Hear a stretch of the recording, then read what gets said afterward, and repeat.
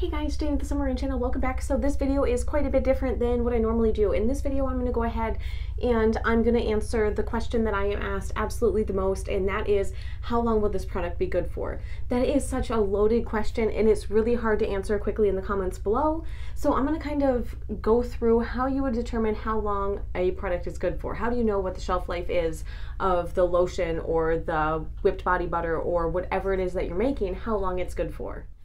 And I go way more in depth on this in my blog, so I'm going to go ahead, I'm going to post a link to that down in the description box below. So if you want to go a little bit more in depth, or if you prefer to read this versus seeing me sitting here talking about it, that is available on my blog. And you might be like, why does shelf life matter? Like, why do I even care what the shelf life of my product is? And the reason why we care about that is safety. So we never want to be using something that's expired or has expired ingredients in it, because it can be a hazard. You can actually get sick from it. So the first thing I want to go over is, what does shelf life mean? And even things that you buy in the store have a shelf life. So if you buy a lotion, it normally says that it's good for about a year. Or if you buy a mascara, it might say that it's good for a year or 6 months or whatever the time frame is. It is how long you can expect that that product is going to be safe to use and still be in the same form that it was when you bought it. So the easiest way to figure out what the shelf life is of your product, and it's a pretty good approximation, is to go by the ingredient with the shortest shelf life. Now what that means is if you have an ingredient that you got a year ago and it's good for 2 years, it probably has a shelf life of 1 year left. Now if you have an ingredient that's good for 6 months, you opened it 3 months ago, it's got 3 months left on that ingredient before it'll probably be not any good. So if you look at all of your ingredients, when you got them, when you opened them, all of that stuff, you can kind of narrow in when the first ingredient is gonna expire. Let's go ahead and assume we're making a whipped body butter and we're using cocoa butter, shea butter, and grapeseed oil. All three of these have a shelf life of 2 years and we just got them. This would mean that the shelf life of our product is 2 years. Now let's assume that we took the cocoa butter and we opened it a year and a half ago, so there's 6 months left on that ingredient. This is going to give the same whipped body butter a shelf life of 6 months. Now let's swap out our oil for hazelnut oil, which only has a shelf life of 3 months brand new. The same whipped body butter with one ingredient different is going to have a shelf life of only 3 months. And that is what I normally do. Now there are other factors that you need to take into consideration. And one of the variables that you need to keep into mind is disinfecting. Whenever you're making your own products, you want to make sure that you have a clean and disinfected work area and that you've cleaned and sanitized all your equipment. If you haven't, you're likely introducing bacteria and germs and other things like that into your products, which is going to shorten the shelf life of that product. In this one, I know sometimes people don't like to hear it, but preservatives. Anytime that you're using water in a recipe or in a formula, or you have a product that's going to come into contact with water, you actually need a preservative, because without one, you're going to start growing some mold and bacteria pretty quickly in there, and there's no way around it aside from using a preservative. Another thing that can determine the shelf life of a product is the container that you're using. And you might be like, whoa, that doesn't make any sense. So think about it like this. If I'm making a conditioner for the shower, let's just say that I'm making a conditioner, I'm going to store it in the shower.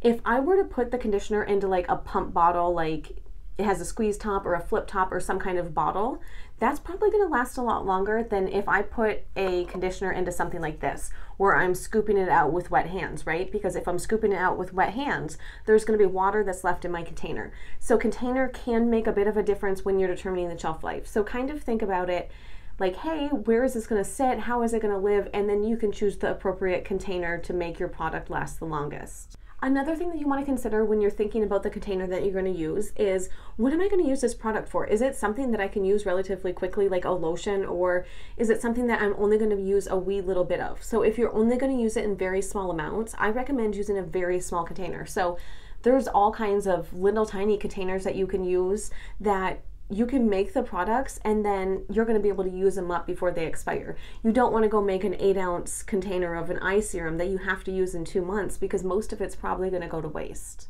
So let's go ahead and talk about products that are oil only. So by that I mean like a whipped body butter or something that only contains oils. In there, you're not going to have a preservative, and you don't need one because there's no water. It's unlikely that you're going to get water into the container. Does this expire? The answer is yes. So at some point, it's going to expire. What happens is the oils go rancid, and that means that the oils go bad. There are ways that you can slow this down, but there's no way to stop it. It's going to happen at some point. Typically, we slow down the oxidation process, which is oils going rancid, by adding some vitamin E oil.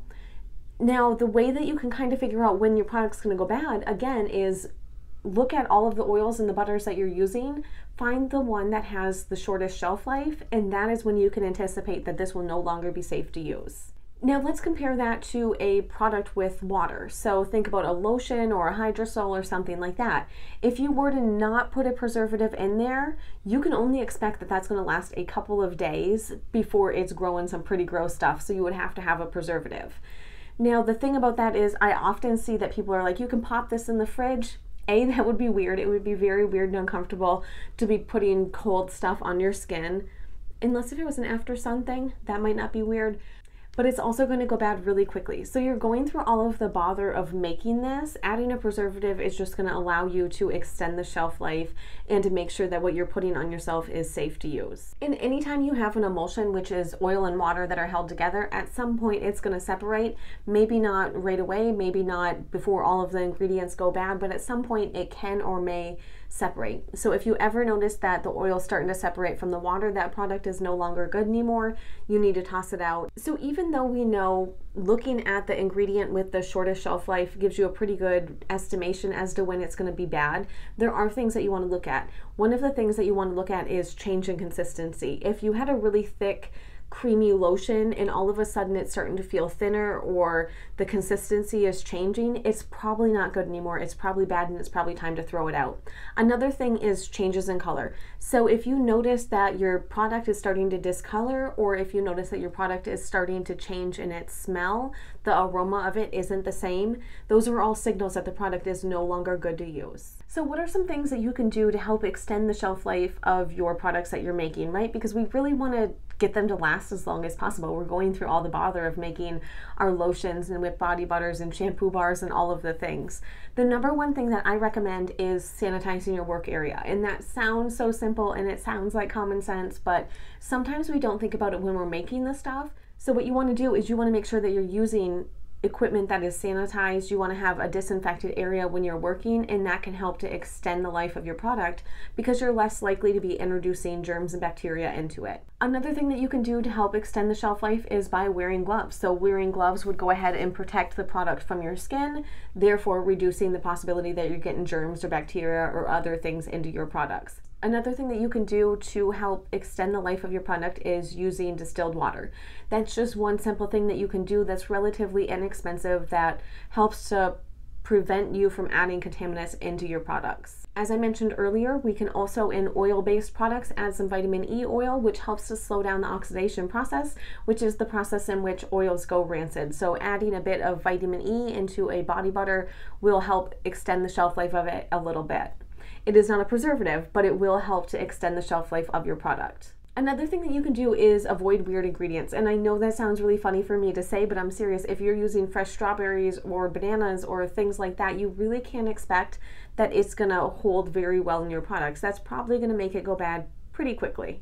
So without having like fancy equipment or a lab to send your stuff to or some serious testing, it can be pretty difficult to determine the shelf life of your products.